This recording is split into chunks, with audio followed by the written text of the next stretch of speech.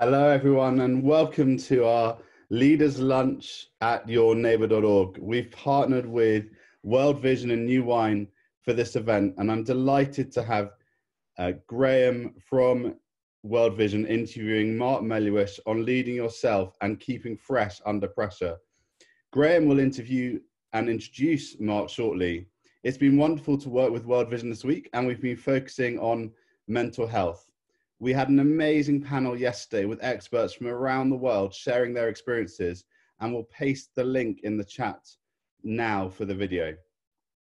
Graham Newton came to the UK from New Zealand in 2010 with his wife Susanna and 3 children, and they live actually a stone's throw away from me. I'm in Bedford and they're in Ampthill and in Bedfordshire, and are members of Ampthill Baptist Church and are involved in the young adults ministry there.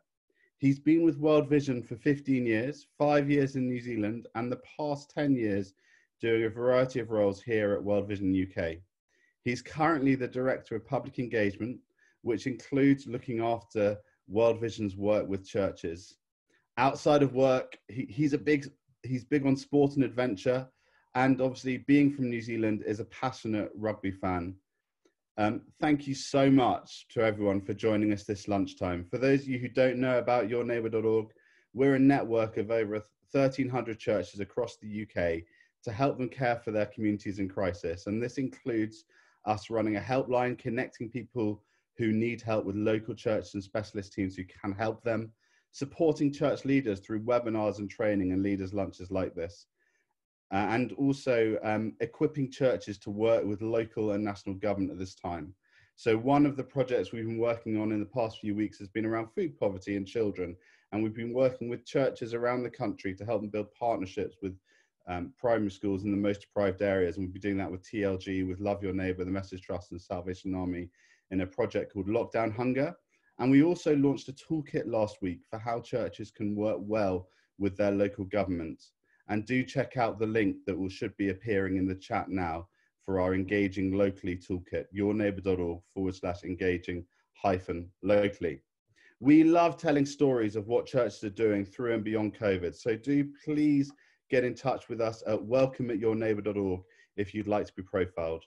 We've done a number of leaders' lunches, including with Nikki Gumbel, Chris Valentin, the Bishop of Durham, Sarah Jackson, Jeff Lucas, and Marvin Rees, the Mayor of Bristol.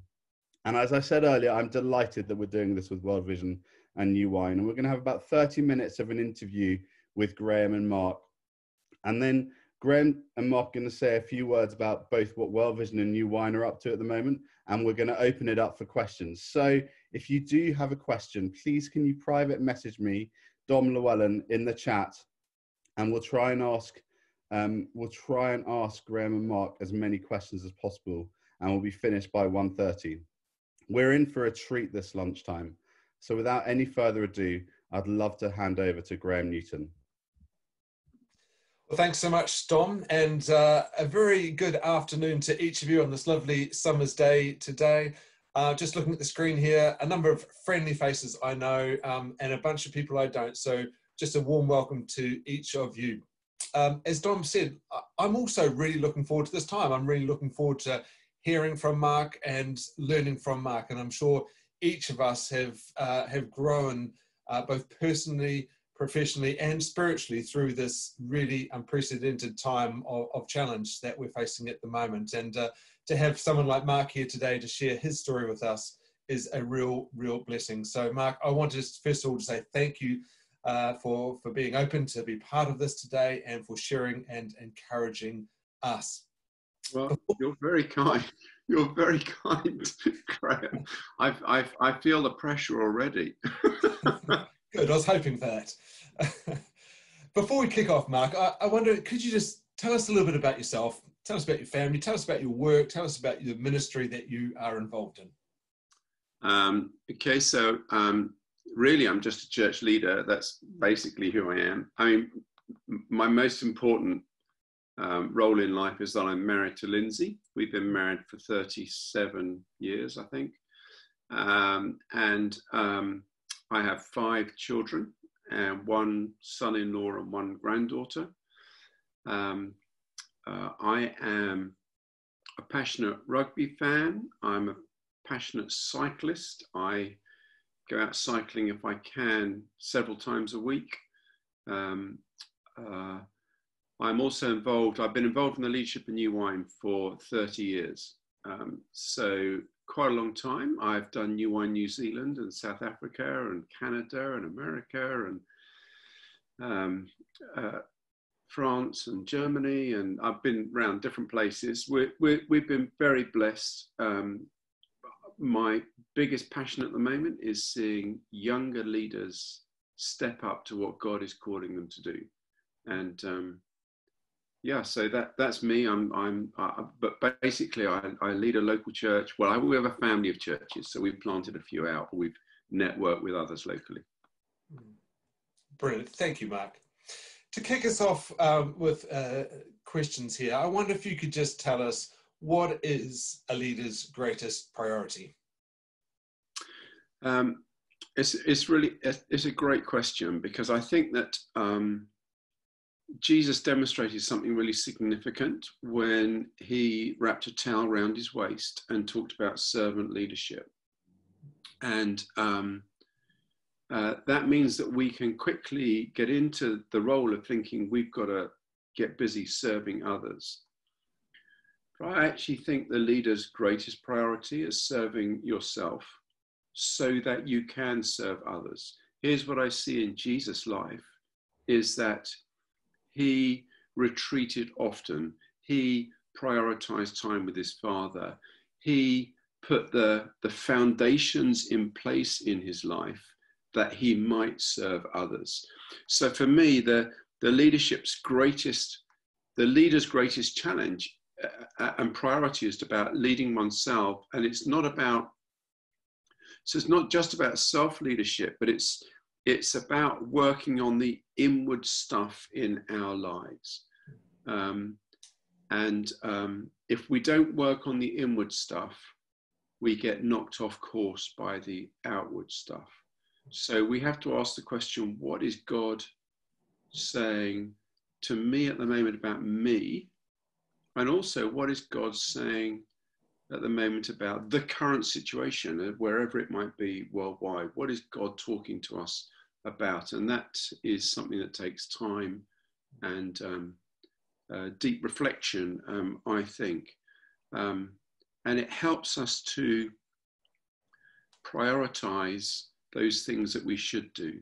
So practicing good habits, those things that we need to do to stay healthy as a leader, that we might be available for others. I mean, there's lots more I could say on it, but I think that much of self-care is about having the discipline to do the right thing and not the most pressing thing. And sometimes the right thing is not to do what is being asked of you immediately by those around you, or pushed under your nose through constant emails, but about saying, no, this is what the Lord's asking me to do, because there's a longer term plan, there's a longer calling that we have at the moment that we are supposed to be involved in.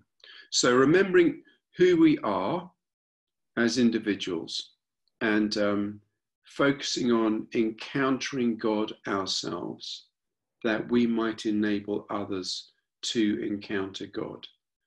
Whether that be through the handing out of a cup of water, or a bag of food, whatever it might be, or whether that just might be by sitting and listening or praying, or our role, I believe, as leaders is to take people to the Lord, and not just to be the first aid answer to people, but to be those who answer the deeper questions in life, to give people the strength and the support they need to be able to cope with whatever's coming their way. So leaders' highest priority, lead yourself well, and put in good practices. And there's lots of things I could say on putting in good practices, but I mean, I think those are the key things that I would say we should be focused on. Thanks, Mark. And what do you think are some of the key things that we all need in place as Christians to continue to grow in our relationship with God? I'd say, besides, I'd say finding a place of silence and solitude yourselves. One of the things that this current time, this lockdown has highlighted is we found out those who are able to lead themselves or to feed themselves, and those who rely on others to feed them. So those who say, you know, we need to return to church, or we need to have this, or we need to have that. There's like a group of those, and there are others who might say, no, I found some really precious holy moments in this time. And I think that being people who practice silence and solitude, who practice something of the presence of God in our lives is really significant. So for me, that would be what I'd be saying to people: prioritize those things. I'd say also prioritize staying connected with friends and family, because all work and no play makes us very dull people. And being people who ensure that we connect with others and we get other people's perspectives into our lives, and it helps us keep a tabs on what we're doing. And I'd also say manage your time well. Absolutely key. Otherwise we wear ourselves out. Yeah. Thanks. In World Vision, we have a psychosocial first aid program, and it starts with encouraging leaders to look after themselves. So a little bit about what you've been talking about here, but I wonder just what words of encouragement that you would share with us as leaders to help us practice self-care. Oh, I think that's a lovely question, Graham. I think that one of my daily practices is to sit in a chair on my own in an upright position, focused on a passage of scripture. And so I read a passage several times until I find a word in that passage where God speaks to me. And then to ensure I've taken half an hour, maybe a bit longer, just to practice the presence of God on a daily basis. I think it's key to who we are and what we do. It helps shape everything else in the day. I think that understanding that you're first of all a child of God before you're a servant to anybody else, it equips us to be better disciples of Christ in what we're doing. So be people who practice that, who put that in place. Be people who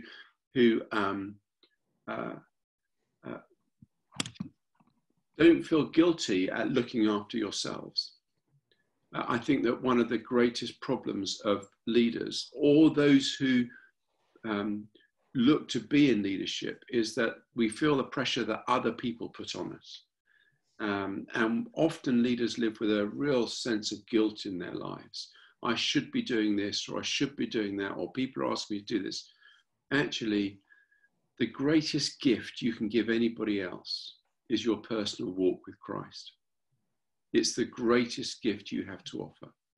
So practice good time management, practice physical health, practice good diet, practice good screen time. One of the biggest problems that people have is actually spending too much time on screens looking at what everybody else is doing. Whereas, practice switching it off, letting it go, going for walks, enjoying nature. Then you come back refreshed and you're able to give out to others. Excellent. Thank you, Mark. Now, we know that this season has brought so many challenges for each of us, and many people are working from home and facing all sorts of different pressure. What do you think causes the most pressure in our lives, especially linked to our mental health? I think probably the thing that brings most pressure, and I say this carefully, is probably social media. It's up there in the top grouping. I think many leaders look at what other people are doing and think I should be doing, or I should be following, or I should be. I learned a long time ago that I can only do what I can do, and I can't emulate everybody else. So we've got to find out what God's calling us to do. Comparisonitis, I don't know if there is such a word, but I think that it is something that most people struggle with. That organization is doing that, or that church is doing that, or that leader is doing that. You know, the truth is that every church leader is doing an outstanding job in the context in which they're operating. And not every church can run a food bank. Not every church can run a soup kitchen. Not every church can do emergency aid. Not every church, you know, we've got to look at what we've got, and we might say, well, actually, at the moment, the best thing our church can do is to look after those in our care and encourage people to look after their neighbours. Literally, that's what we can do. If you're doing that, you're doing a great job. It's finding what God has called you to, and not looking at others and thinking, well, they're doing it, therefore I should be doing it. Because what that means is that we struggle within our own lives. The next thing I'd say is, don't just watch your social media input, but what's your news input. I used to wake up, and I'm quite a BBC News addict, so I look at the news all the time. I want to know what's going on, and particularly at the beginning of this season, you know, what are the governments saying? What can we do? What can't we do? There are so many questions going through our minds. And what I found was, by the time I'd read the news and got out of bed, I was depressed before the day had started. And of course, I had less to give to others. So I stopped reading the news. My son actually challenged me on it. One of my boys is living at home at the moment. He's at university. And so he's with us. And he just said to me one dinner time, he said, Dad, you've got to stop looking at the news. It's messing you up. So I did stop. And instead of looking at the news first thing in the morning, I always did. Lindsay and I, we start every day with reading the Bible together, praying together, talking about the day together, going through, we've got a little prayer journal that we use. But I would wake up an hour before she did. I still do. And I would then read the news for an hour. Now I don't. Now I wake up before she does, and I make myself a cup of tea, and I sit quietly and pray. And I start the day well.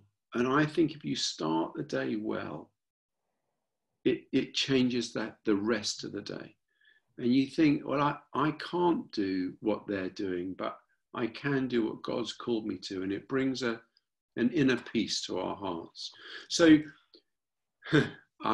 as one looks around the country, one sees different churches doing the most amazing things, you know. Best thing you can do is celebrate what they're doing, and knowing that what you're doing is contributing something towards that greater picture. And what you're doing is just as important as what they're doing. So what's your media input? What's your news input? Think about what you're feeding yourself with, that you might feed others from a healthy place in your own life. Such encouragement and such practical help for us all there, Mark. Thank you. You mentioned earlier about the need to feed yourself and look after yourself rather than being dependent on others. And I'm interested to know how you have done that yourself. So what have you been reading, watching, listening that has continued to feed you over this season? Well, I've got a book here. This is called Strengthening the Soul of Leadership. This is a great book. It's by Ruth Haley Barton. and Seeking God in the Crucible of Ministry. Really terrific, actually, for me. That's one of the ones I've been reading. Because you're a New Zealander, I'll admit to reading this. This is James Kerr Legacy, which is all about the All Blacks. And that's a great book on leadership, actually. What the All Blacks can teach us about the business of life. It's a brilliant book, a dead easy read.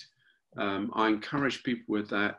And another one for me, this is another one by Ruth Haley Barton. And this is The Invitation to Silence and Solitude. And it's a beautiful, beautiful book. And it talks about experiencing God's transforming presence. And so for me, going back over those really key things that I've enjoyed. And of course, I've got my prayer journal. So this is key for me, and I take it with me everywhere. And when someone says, you know, would you pray for me? I'm able to write their name in here.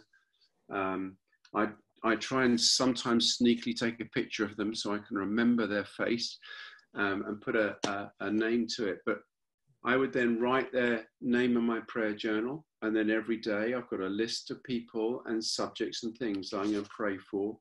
And also listening to what God is speaking to me about. So, yeah, there's some of the things that I put in place. I also, I practice exercise every day, Graham, if I can. So if I can get out on my bike, I try and get out. On a Saturday, we'll do a longer run, so I'll ride about 100k.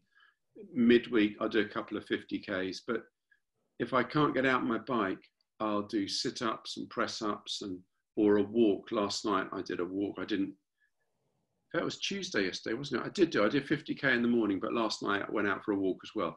We've loved walking in this season. We walk around our whole neighborhood and look at everybody's front gardens and see what's going on. It's been great. And then come back and think we really must do something about our front garden. So, but doing that sort of thing every day enables us to have a different focus. And I walk with my wife and son, which is lovely. So we talk and walk. And I absolutely love cooking.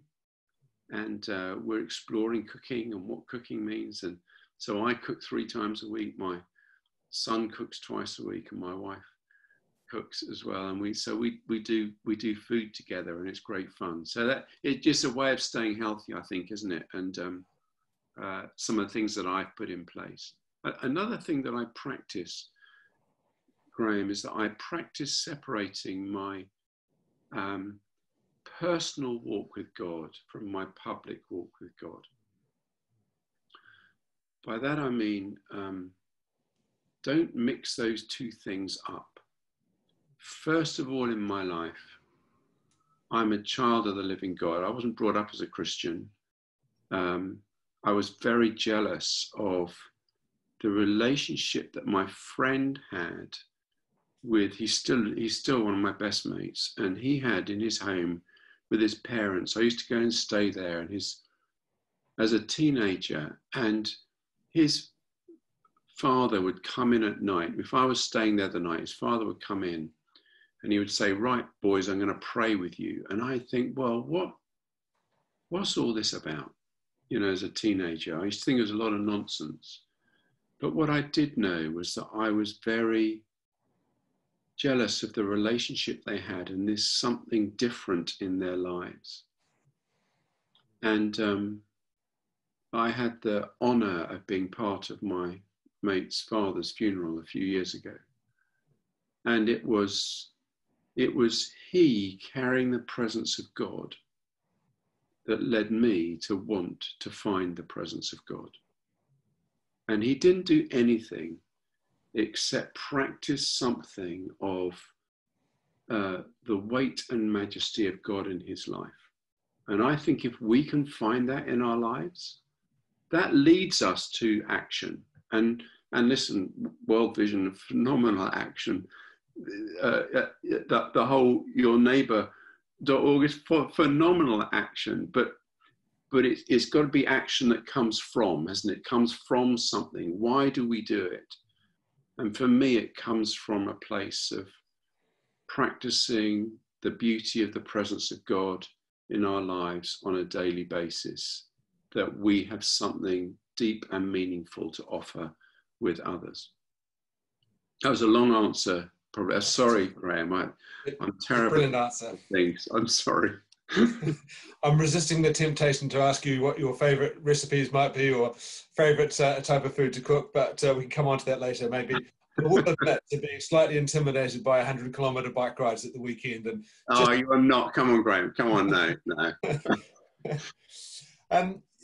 You talk about where the motivation comes from for our service, and World Vision is founded on a prayer, the prayer from our founder, Bob Pierce. Let my heart be broken by the things which break the heart of God. Yeah. I wonder, Mark, if you could just tell us maybe what your heart is for the church and their leaders throughout the season. Yeah, do you know, my heart is that people will hear the Lord speak to them. I think there's a great danger that we go from where we are at the moment into action and busyness. And I just wonder, you know, the churches across this country have been sort of closed. I mean, they haven't been closed. The most phenomenal work is going on. In fact, the church is probably more active and doing many different things than it's done for a long time, because we're not focused on the event on a Sunday or whatever it might be. My prayer for people is that they would know a peace in their hearts to be able to hear the Lord for the next season. I believe that I think the Lord has been speaking to me. You know, the John 21, when Jesus has died and the disciples have seen him buried and he's risen again. He's appeared to the disciples, and I don't think they could interpret that appearance because I mean, who would interpret that? I mean, they've got no framework for that. And shortly after that, that's John 20. Shortly after that, John 21, Peter says, I'm going fishing. It's like he returns to that he knew, because he doesn't understand that's going on. And I think we don't necessarily understand what's going on at the moment. I actually think we've had 3 pandemics. I think we've got the pandemic of climate change. Greta Thunberg, how did a 14-year-old girl become a household name around the world without something of the wind of the Spirit in that? Maybe God was shouting to us. We've got our current health pandemic. Climate change is all about how we've mistreated this world. The health pandemic is how we've mistreated the things of this world. And then the third one, how did George Floyd's name become a household name? You know, people have been brutally murdered in terrible ways for many years. And all of a sudden, one name comes up. Maybe God is speaking to us at the moment about justice. Justice for the world. Justice for each other. You know, Isaiah 58, this is the type of fasting the Lord wants. You share your clothes with the hungry, and you share your food with the hungry and your clothes with those who need them. This is, I think that God is speaking to us. And then racial justice, that we would be churches who reflect more of the heart of God in the way in which we are. And you know, Graham, I don't think we know these things unless we stop. Unless we practice stopping and saying, Lord, what are you saying? So my prayer for leaders is that they'd interpret the times. And when the disciples, they're out fishing, they get a voice from the shore, guys, have you caught anything? They say, no, we haven't caught anything. We've been fishing all night. Jesus calls them and says, well, throw your nets on the other side. And as they do, you know the story that they get a mighty catch. And I think what God's asking us to do is throw our nets on the other side, to reimagine church, not just reopen, to rethink ministry, to rethink structures and leadership, and to be people who find God's voice for the way forward. And I think if we can do that in this time, we'll end up with healthier, more mature churches that are more racially diverse, that have a greater heart for the poor, and that are leaders in the answer to climate change. And if and it's a big if, listen, because I would never say thus saith the Lord, because I wouldn't know, but if there's a soupçon of truth in what I think the Lord is saying, the church rising up to the plea of justice in the world, we will see God's grace poured out as we've never seen it poured out before. And I believe that the catch will be vast. John 15, you know, the vine, the fruit in the vine. This is what Jesus does. He says God prunes the healthy branches that they be more fruitful. And I think maybe the Lord's pruned us. He stopped us. And we've got to come back healthier. So my prayer for leaders is guys, men and women, try and hear what the Lord's saying for this new season. Because if we can find that, the churches that we'll lead, the partnerships that we're part of, will be richer and deeper and more meaningful going forward. Graham, I'm terribly sorry, my answers seem to be terribly long. These are very bad, aren't they, really? Forgive me for that. It's a fantastic answer, Mark. I personally feel very both encouraged and challenged by that. And I think if you'd asked me 4 months ago, what would life be like if you had to go into lockdown and stay at home with your family and work with your family and see your church and your workplace close down essentially for the next 5 months, you would think, I'm going to have an abundance of time. I'm going to be looking for things to do. And I think what many of us are feeling is actually an intensification of activity in our lives. And in many ways, this has been a severe disruption, but it's also been an incredible opportunity for each of us, our work, our churches, our communities, to be able to be more fruitful and effective in what we're doing.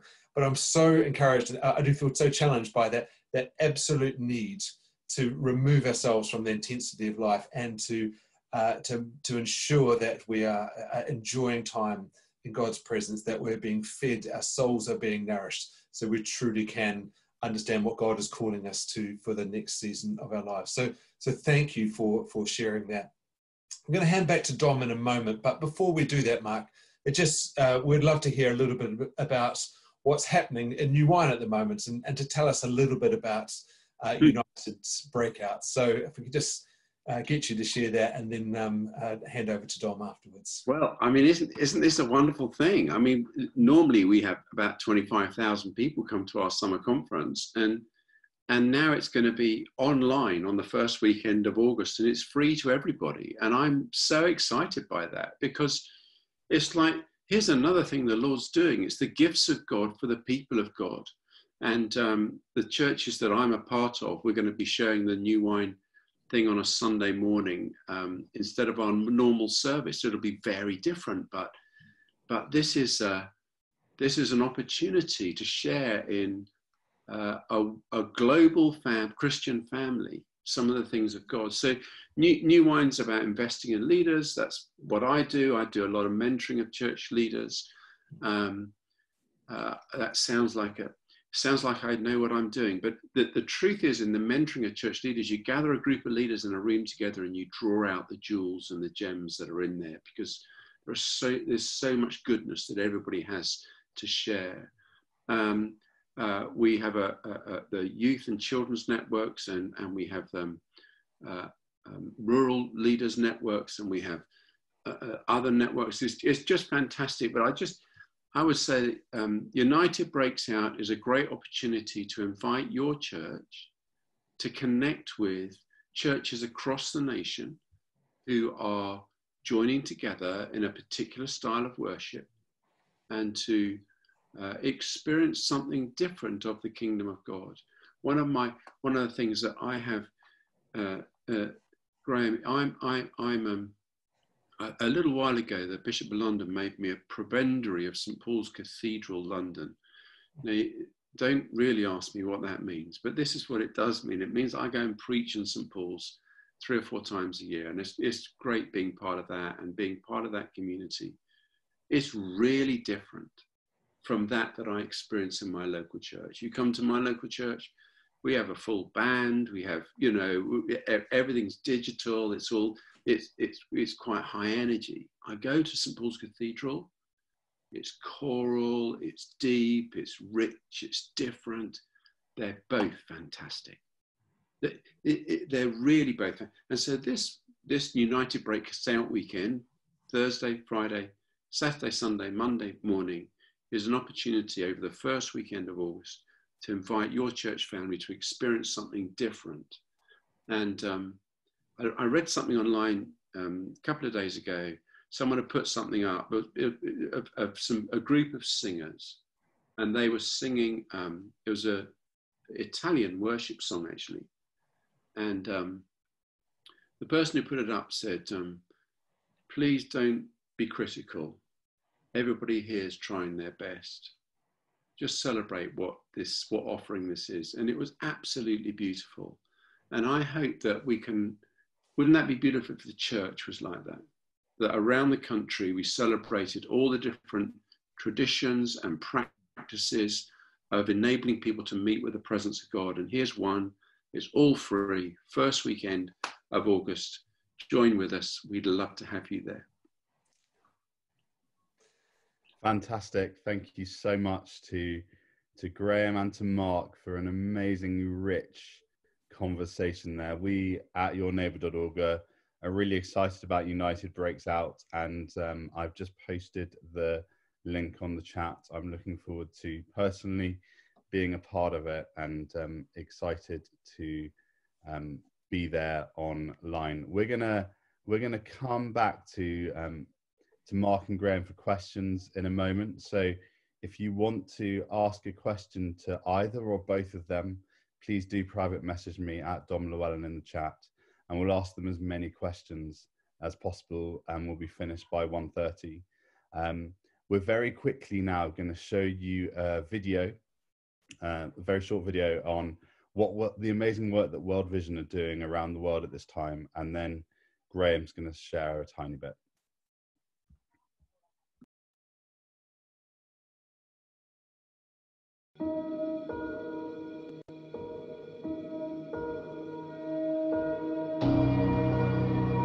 When it comes to facing COVID-19, we're all fragile, but we're not equally fragile.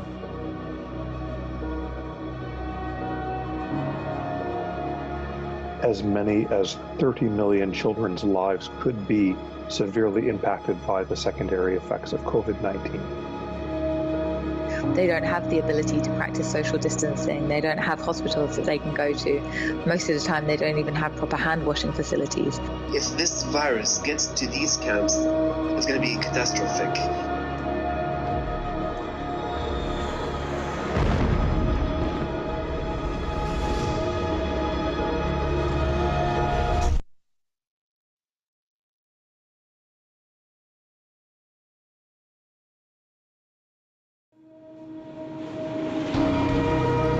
So right now, World Vision is responding around the world to the COVID-19 pandemic. Creating isolation units and beds and testing facilities. To distribute food, education and hygiene kits. Partnering with the United Nations, with national governments. To reach 72 million people. It's World Vision's biggest emergency response in its 70-year history. We want to be in the world what we think Jesus Christ would be if he were here in the middle of all these problems and needs. With a time of need, oh Father God. Here we are stepping out, Father God, out of the four walls.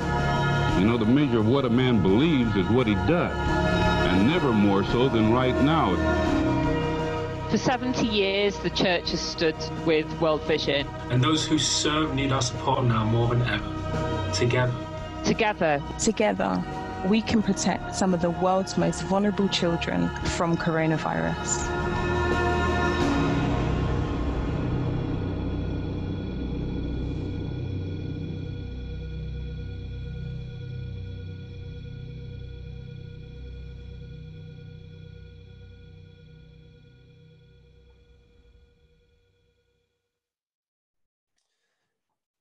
Thank you. So I mentioned before the prayer in which World Vision was founded on, the prayer from Bob Pierce, who you would have seen on the video. May my heart be broken for the things which break the heart of God. And we certainly know and sense that God's heart is breaking for what we're seeing around the world. World Vision's working in around 100 countries around the world, and our Christian faith is the foundation of everything that we do. I don't know if you caught the start of that video there, which just powerfully illustrates the impact that COVID-19 is having on communities. We saw the quote from the mother Fatima from Syria, and she says, "I still recall the bombing in Syria and how scary it was, but you can hear the explosion and you can run away from it. But this virus is unseen and unheard. It is like an invisible weapon."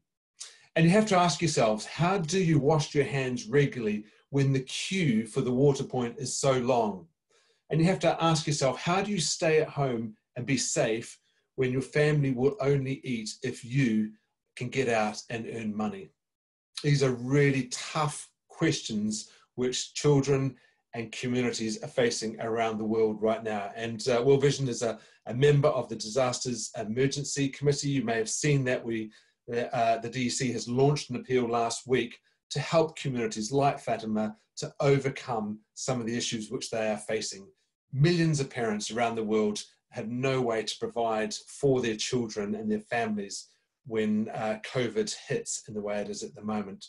So World Vision is there. World Vision is in these communities. World Vision is in these refugee camps, providing food and other essential items to help people. We're supporting with mental well-being for children and their families. We're providing PPE to keep children safe, and we're providing the healthcare, and constantly we're scaling up our preventative measures to help these communities deal with clean water, soap and hand washing, training, essentials to helping fight the spread of coronavirus. We really believe and sense God has called World Vision, all of us at World Vision, to help with the most vulnerable children around the world. On a daily basis, we come together and we pray. We keep our eyes focused on the Lord and all that we do to ensure that we will not be shaken in our mission to ensure that every child is able to live a full and happy life. And we do that not just ourselves. It's not just World Vision and above. We do this together. We do this together with people who support us, people who pray for us, people who work with us in both here in the UK and overseas. We do this with the communities and the children that we serve as well. And I just want to thank each of you for being involved in today's session, each of you for being involved in this week's sessions. I want to thank your neighbour just for their support throughout this process. And I guess from World Vision's perspective, we know that together we are called, all of us called together to help the world's most vulnerable children. You'll be able to find out much more about World Vision's work on the Your Neighbour website this week, so please go there just to find out and see some more videos and details about how you could be involved and see about our work. So thank you. Thanks so much.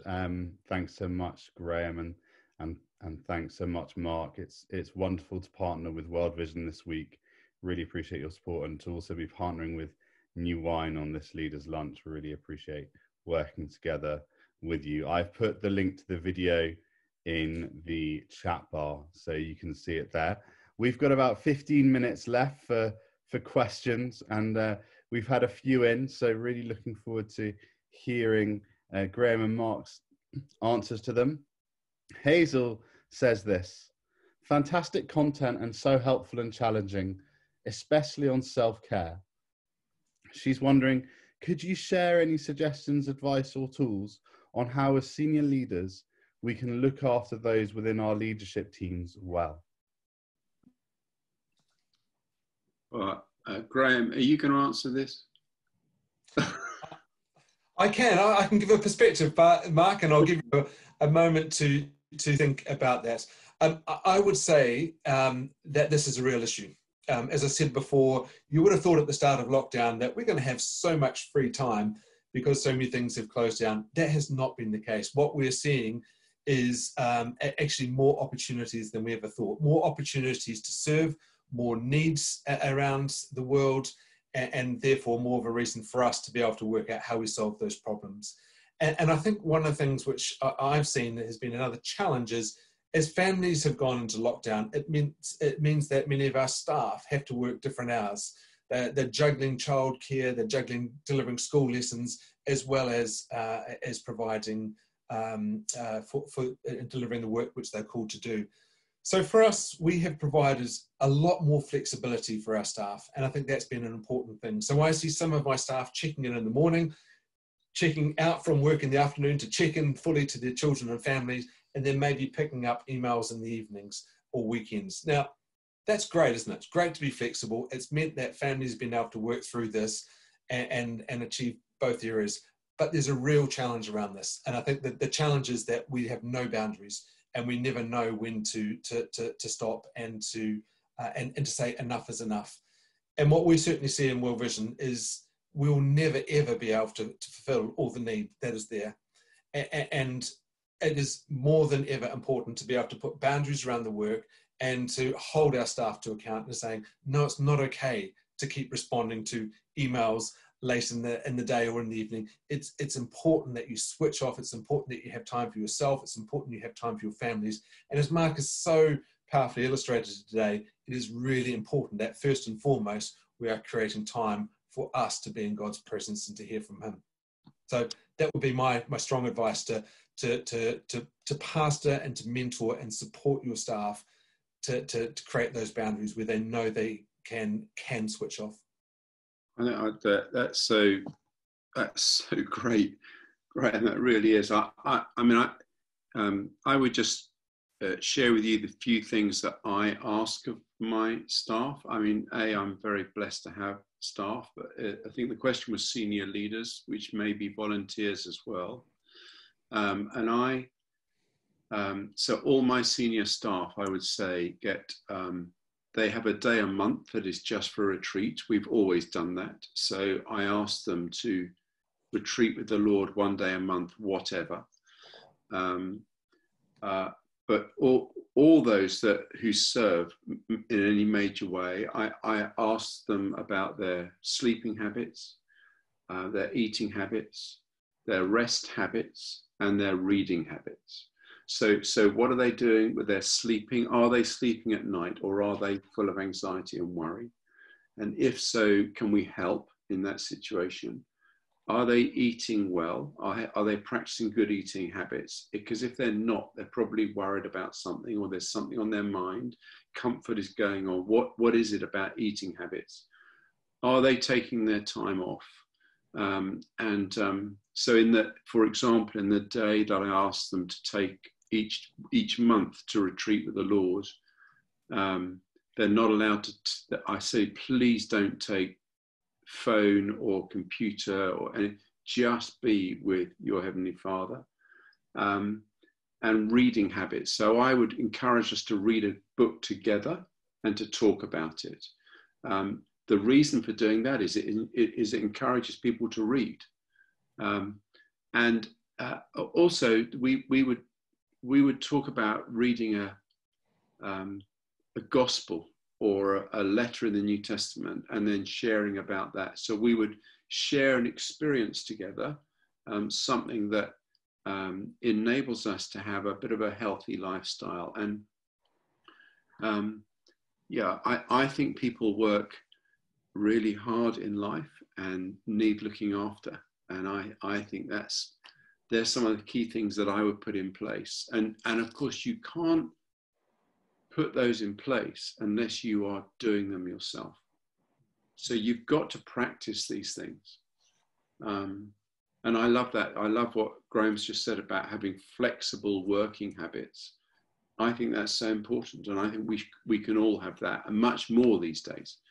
And there's a great opportunity for children's time and, you know, family time and date nights with your wife and whatever it might be. So put those things in place. They're absolutely key. Or date nights with your husband. Sorry, I should make sure I get that right. Date nights with whoever you are married to, or share life with, or with your friends. Really, really important. Forgive me for that. But it's, I think these things are absolutely key. And I think if you look after your team will be better equipped to look after others. Fantastic. Great answers. Thank you so much for that. And a friend of mine has a great saying, which I love, which is rest is a weapon.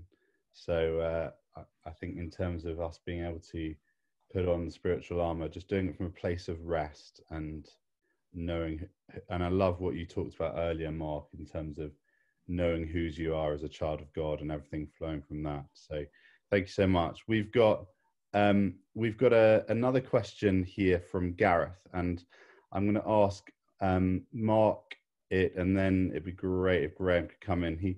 He said he'd be interested in hearing any specific self-care tips for bivocational leaders, so leaders who I guess are working both in the church and in the marketplace, and how staff teams can best interact with them and support them in their call. Thank you, Gareth. That's a really great question. And I think that I really relate to this because I am bivocational. As a church leader, and then as a leader of New Wine, and as a trustee of Tear Fund, doing stuff around the world. So I think that communication is the key thing. How we communicate to each other, giving space to one another, allowing for one another. I think that adjusting staff meetings or gathering meetings that allow for people to be bivocational. So for some of my main leadership meetings, where we have them in the evening, we provide dinner for those who are out in the office throughout the day, so that when they come, there's something there for them, and then they can still go home and have time with family. I think also managing time of meetings. So starting on time and finishing on time, so that people know where they are with space in their lives. And I don't know if, I'm sure you've never been in one of those meetings that's felt like it's going on far too long and we're really not doing very much. And you think we are wasting so many people's time. So for me, it's about saying we're going to make the most of this time and then having those offline talks afterwards.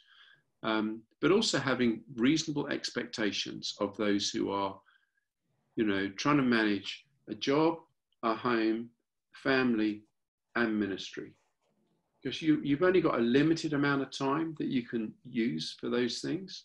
And so only asking enough of you that you have ownership of it, but also not expecting too much of you that we burn you out. Be the worst thing we could possibly do. Graham, over to you. Yeah, thank you, Mark. I just want to build a couple of things on that. My initial thought came down to meetings and the way that we meet together and how that's changed so much. So the way I'm used to working in an open plan office where I can just drop by and have a conversation with someone and ask, how are you doing? And because you've got verbal as well as non-verbal cues to understand how someone's going. It's much harder to do that in the situation now. So all my meetings happen on Zoom or on Teams. And so it's not really the normal thing. It's just to call someone on a video and say, how are you doing?